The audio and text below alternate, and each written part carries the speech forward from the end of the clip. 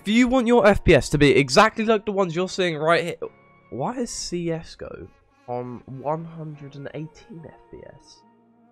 And why is Gang Beasts on 100?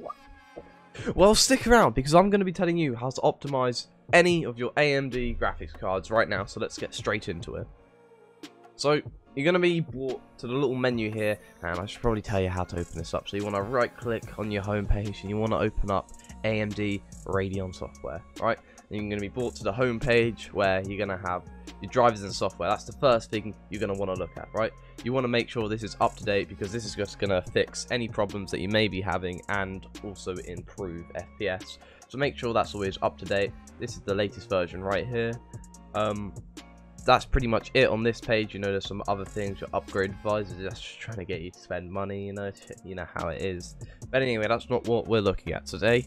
We're going to go into the gaming section. Then we're going to go down to global graphics, right? So this is got some of your preset modes here. I've currently got mine on custom. So what these modes are: gaming, this is just going to set it round to playing your game on a nice sort of, gonna focus more on the visuals. As you can see, it tells you what they do here. Esports, well, that's just gonna try to get the best input lag and the best FPS. Power saving mode, gonna try to save your power, and then standard is literally just a standard configuration you get. So what we're gonna do is we're gonna go on esports one, and we're gonna just heavily config this. So starting off with anti-lag, you're gonna want this on. This is basically gonna get you the best input times that you want. And it's recommended that you put this on if you can have it on. Radeon Chill limits FPS. Why would you want it on? Again, it saves power. You don't need it on.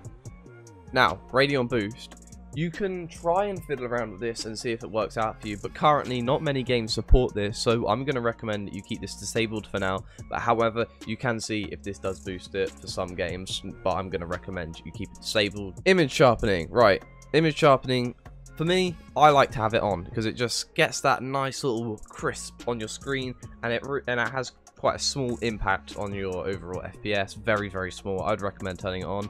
Now, you may find that 10% or 100% or 50% will be better for you. You just have to fiddle around with that. However, I recommend if you've got, excuse me, jeez, what the Radeon Enhanced Sync. This is basically on a term to V-Sync, so straight away, no, you don't want it on. Have that disabled, you don't want it on. And as well as here, the vertical refresh as well, more V-Sync, you don't want it off. Always off. Make sure you've set that to always off, because that's...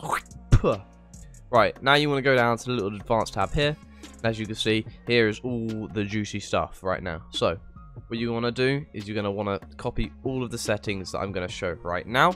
And one thing that you want to do here is reset your shader cache. Now, this is something that you probably want to do because this basically stores in your GPU, it stores shaders from games that you often play and can boost the shading loading performance. However, games that you don't play, you may want to just reset this so that it has less stuff going on and will increase the performance.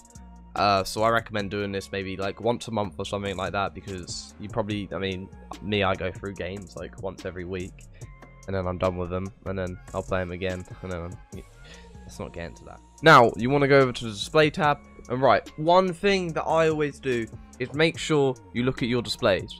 If you have more than one monitor, obviously if you don't have more than one monitor, then it doesn't apply to you. But basically, for me, the one that I'm looking at here is my main one, which is display 2. So make sure you have the right display detected, otherwise it's going to mess it up. So make sure you've got the right display. Right, let's get into the display options right here. Now, AMD FreeSync.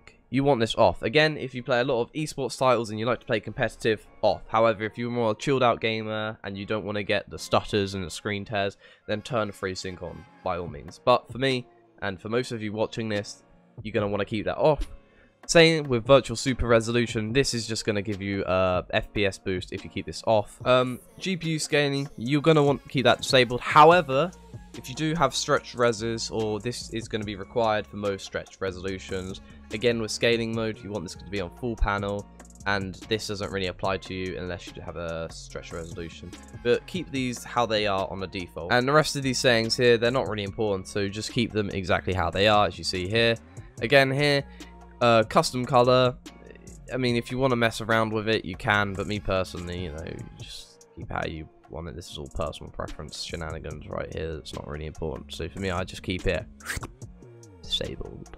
Right, for the video on, basically just keep this on default. I mean, again, this is all personal preference of how you want to view these things, but it doesn't really matter. For me, default is fine for me. But you may find that you want to be a big boy and turn up to enhanced, or, you know, you want to chill at your home theatre, or you want to go to the cinema classic experience. But for me, personally, I'm a nice defaulty boy. You've got your hotkeys here. Again, personal preference stuff right here. And the last section here is going to be general. This is basically, again, a lot of personal preference stuff that's not going to enhance your FPS and boost your gaming experience in any way. The only thing here that you're going to be interested in is maybe if you want to have your overlay for your settings, you know, it'll show you the temperature of your GPU, how much it's using, and all the stuff like that. Me personally, I don't like to have, I want to have minimal stuff on my screen as possible, but you may find that this is stuff that you're into and you want to have that on. But personally, I keep it off. You know, if you want to get into it, and fuck up your PC completely. Right, and that's basically it. Your AMD settings right here are optimized. Let's just close these bad boys. But that is not it. There are some things that you can do to optimize your Windows to get a far more better gaming experience. Now, the first thing you want to do is you want to go into game. What the devil did I just? You want to go into your game mode settings right here, open that bad boy up, and what you're going to see here is game mode on. You're going to switch that off, and basically this is going to cause a lot of stuff like crashes, stutters, and performance issues. So you want to turn this on for all Radeon GPUs. However, if you're NVIDIA, I don't even know why you're here if you've got an NVIDIA graphics card. Another thing you want to do is you want to go straight over to your settings, and you want to go over to system. And another thing that can occur sometimes is that your FPS of your monitor may actually be taken down by doing these settings. So you want to go into advanced settings, go into the display adapter, and you want to go down to monitor and just check that it's on the max hertz that it can be. Apply that, okay, and you can close it down. Right, one other thing that you want to do is sometimes something called ultra low power state, which is called ULSPS. I think I just completely butchered that, but the point is you want to go into your registry editor, click that, enable, and what you want to do, this all looks very confusing, I know, but what you want to do is you want to go to edit, find, and then type in ULPS, and do find. Now, depending on your system, this may take longer than others, but you know, it should be pretty quickly. Like, what you want to do is you want to modify this and make sure the value is set to 0, like so. You want to press OK, and then you want to exit out of that.